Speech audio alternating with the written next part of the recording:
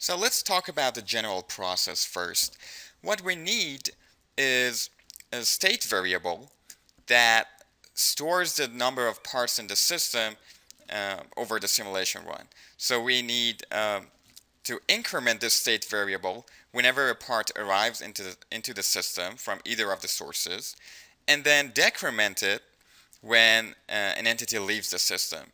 And this guarantees that we have a state variable that stores the number of parts in the system at any given time during the simulation run. And since this state variable is an attribute of the model, we need to go to Model and then Definitions and define a model state. And I'm going to define an integer state and call it num in sys, which has an initial value of 0. And then I will go back to my model, and what I'd like to do is to increment the value of num in sys whenever a part arrives at either of the source objects. So I'm going to select my source 1, go to state assignment step, and before exiting I'm going to add an assignment, and what I would like to assign is num in sys. Let me copy this. I would like to increment it by 1. And I'm going to do the same thing for my second source. So again, I'm going to select my second source, go to state assignments. Before exiting, I'm going to increment number in system, or num in sys. And I also need to decrement it whenever an entity leaves the system. So I'm going to select my sync, go to state assignments, and add the state assignment step. Num in sys will be num in sys -1. So this guarantees that at any point during the simulation run, my model state that I called num in sys has the value of the total number in system in it. So the last thing that we need to do is define a state statistic and tell Simio to track the value of num in sys. So I'm going to select my model, go to Definitions, Elements, and define a state statistic, and I'm going to call it number in system, NIS, and I need to tell Simio which state variable this state statistic tracks. And in this case, it tracks num in sys, the state variable that we just defined. So now if I go back to my model and run the model in fast forward mode, and there we go, it's finished, and go to results, you will see that my state statistic appears in my pivot grid, and I can see the average value of the number in system in my pivot grid. Now note that Simio reports a number in system per part type. So for part 1, I have an average number in system of 15.05. For part 2, I have an average number in system of 15.9. However, since we were interested in the overall number in system, we needed this user-defined statistic to get the average number in system overall part types.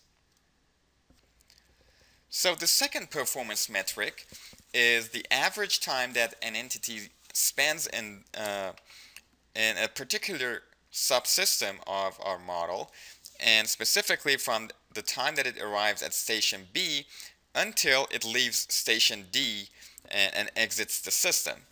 And note that I have changed the wording a little bit so that the performance metric is clearly described here. So I'm not interested in the time that the entity leaves station D and goes back to B, but what I'm interested in is the time that the entity leaves station D through this link and actually exits the system.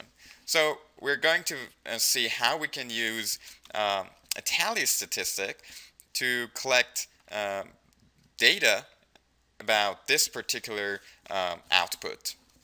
So let's go to our model and talk about how we can or what we need to collect this information. So essentially what the general process is to mark the time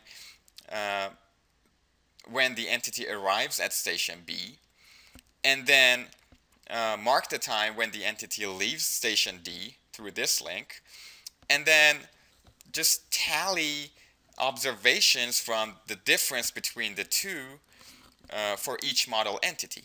And then we can simply use an arithmetic average to find the average value. So in order to do this, since the arrival time at station B is different for each entity, what we're dealing here with is really a model entity state variable. So I'm going to go to my model entity definitions and then states, and this time I'm going to define a real state for my model entity, and I'm going to call it arrival at B. So now every entity has this attribute associated with it when it is created. So now I go back to my model, and this time I'm going to use add-on processes to make my assignments. So I'm going to select the input node of my station B, and then go to add-on process triggers, and on entered, when the entity is about to enter this node, I am going to make an assignment. And the assignment that I would like to do is a model entity arrival at B, and I would like to mark time now, which is the current simulation time.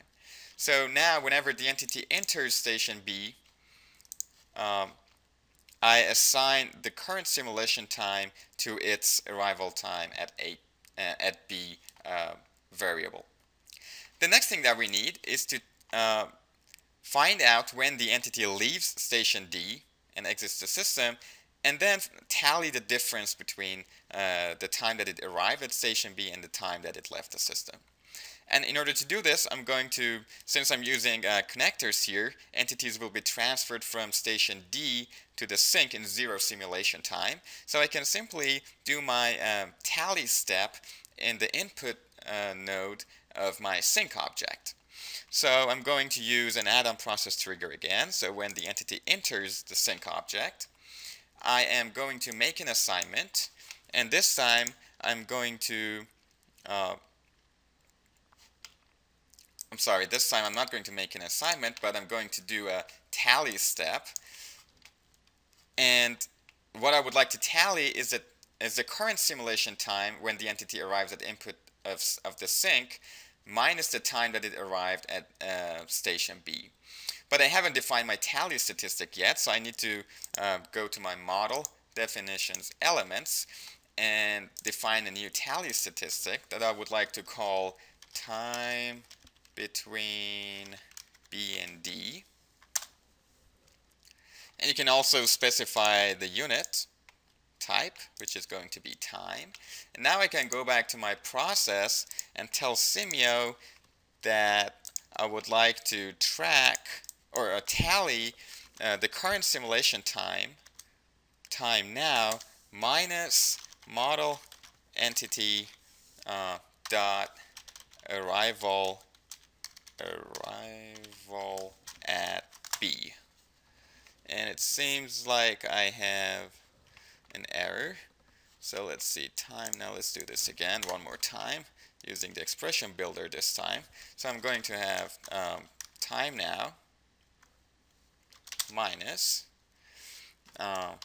model entity arrival at B. Say OK. Now the error is fixed. So what my observation is at this tally step is the current simulation time at which the entity is leaving the system minus the time that the entity arrived at station B. So for each entity, I am getting an observation of the time between stations B and D.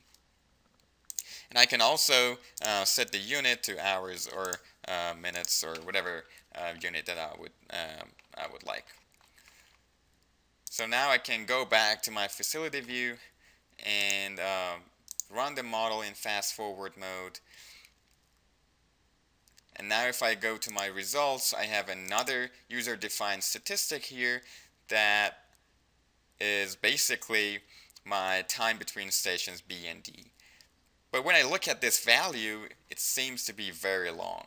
It seems to be too high, 6 hours between the two stations. This seems to be incorrect. So there seems to be a problem, and when you really think about this, is that we are tallying this value, time now minus the arrival time at B, which has an initial value of 0, for all of the entities, even those that do not go through station B at all. So what I need is a decide step here, and I want to make sure that I only do this tally for entities that actually go through station B and D. So and I can identify these entities by just checking whether their arrival time at station B is not the default value of 0. So it has to have a value of greater than 0, whatever that is. So I'm going to have, again, let me use the expression builder. So ModelEntity arrival at B greater than 0. And I know that this will guarantee that I'm doing my tally step only for those entities that actually go through station B and D. So now when I run my model in the fast forward mode again and go to my results, now we can see that my value has dropped down significantly to 0.03 hours, which seems to be a reasonable value for the time that entities spent between the two stations.